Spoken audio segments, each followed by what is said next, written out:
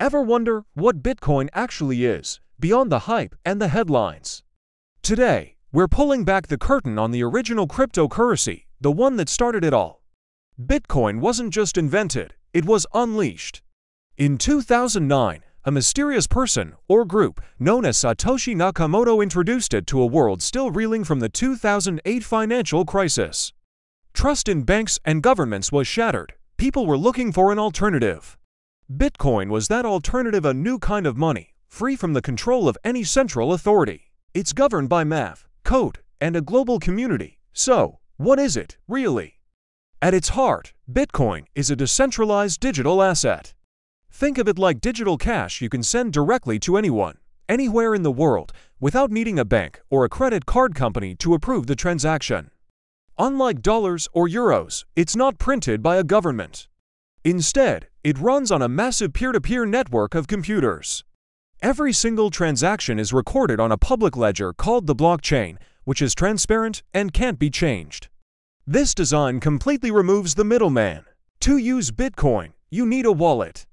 This wallet doesn't hold your coins like a physical wallet holds cash, it holds your private keys. These keys are secret cryptographic codes that prove you own your Bitcoin and allow you to spend it. There are hot wallets, which are software apps connected to the internet, making them super convenient for daily use. And there are cold wallets, which are physical hardware devices kept offline, offering the best security against online threats.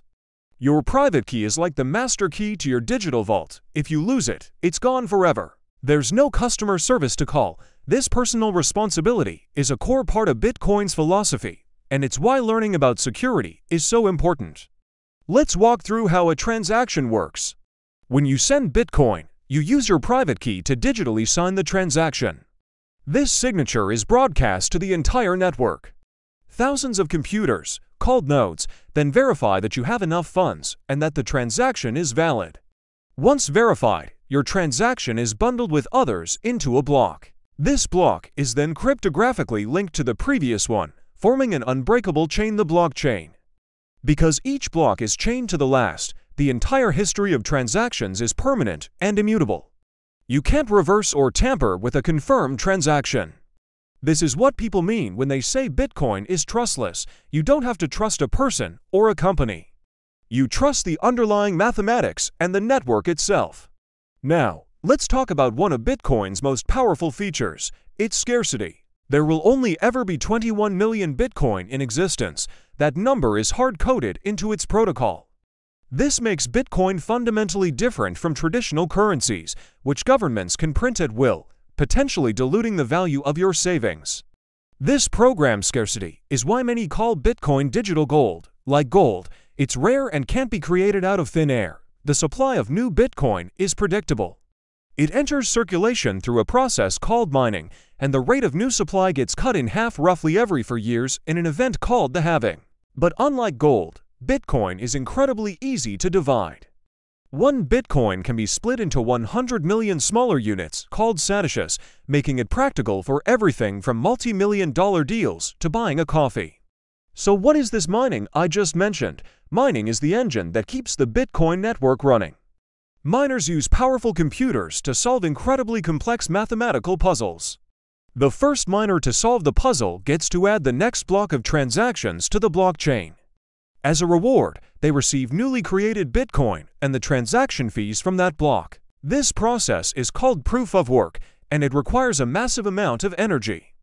Critics often point to Bitcoin's energy consumption as a major flaw. However, supporters argue this energy is what secures a global, trillion-dollar financial network. They also highlight that a growing portion of mining is powered by renewable energy or energy that would otherwise be wasted, like flared natural gas from oil fields. The sustainability debate is definitely one of the most intense and important conversations happening around Bitcoin's future. If you've followed Bitcoin at all, you know about its famous price volatility.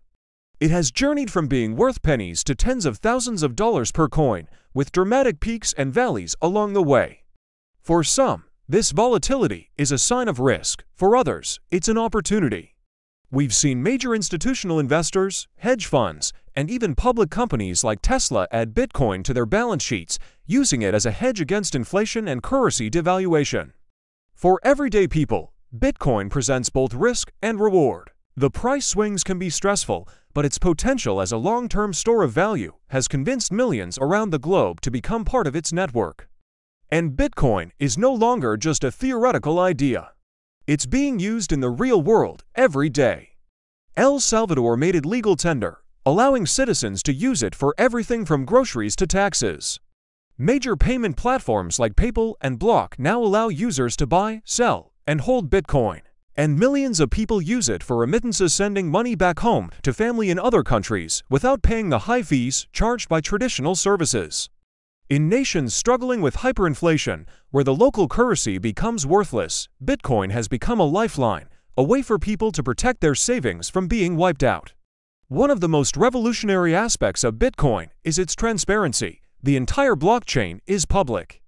Anyone can go online and use a blockchain explorer to view every transaction that has ever happened. You can see how much Bitcoin is in any wallet address at any time. This transparency builds trust because no one can secretly print more Bitcoin or manipulate the ledger. At the same time, transactions are pseudonymous. Wallet addresses aren't directly linked to real-world identities. This creates a fascinating balance between public accountability and personal privacy, sparking important conversations about financial freedom and surveillance in our digital world. Of course, Bitcoin isn't perfect. It faces its share of challenges. Users need to be vigilant against scams and phishing attacks. Exchanges can get hacked. And as we mentioned, losing your private keys means losing your funds forever. Regulators worldwide are still figuring out how to approach it. Is it a currency, a commodity like gold, a security like a stock? Different countries have different answers, creating a complex and evolving legal landscape. Another challenge has been scalability. The main Bitcoin network can only handle a small number of transactions per second. But brilliant solutions like the Lightning Network are being built on top of Bitcoin. The Lightning Network allows for instant, near-free payments that are later settled on the main blockchain, solving the speed issue for everyday transactions. Beyond just being a new kind of money, Bitcoin has started a global conversation about freedom, individual sovereignty, and what money even is. It offers a path to financial inclusion for the billions of people who don't have access to traditional banking. It provides a censorship-resistant tool for activists and journalists in repressive countries to receive funding. Bitcoin's invention also sparked the creation of thousands of other cryptocurrencies and the entire field of blockchain technology, leading to innovations like decentralized finance, or DeFi, and NFTs. The ripple effect is reshaping our digital world. Bitcoin has been declared dead by critics hundreds of times over the past decade. Yet, with every market cycle, its network grows stronger, and its adoption deepens. Its future will be shaped by ongoing debates about regulation, energy use, and its ultimate role in the global financial system. But one thing is undeniable. Bitcoin has already proven that a global, decentralized, and non-governmental form of money is possible. It's more than just an investment, it's a technological revolution. Whether you see it as a speculative asset, digital gold, or the foundation for a new financial future, its impact is here to stay. Thanks for joining me on this deep dive into Bitcoin. If you found this helpful and want to learn more about the fascinating world of crypto, make sure to hit that like button, subscribe to the channel, and turn on notifications so you don't miss our next video. See you next time.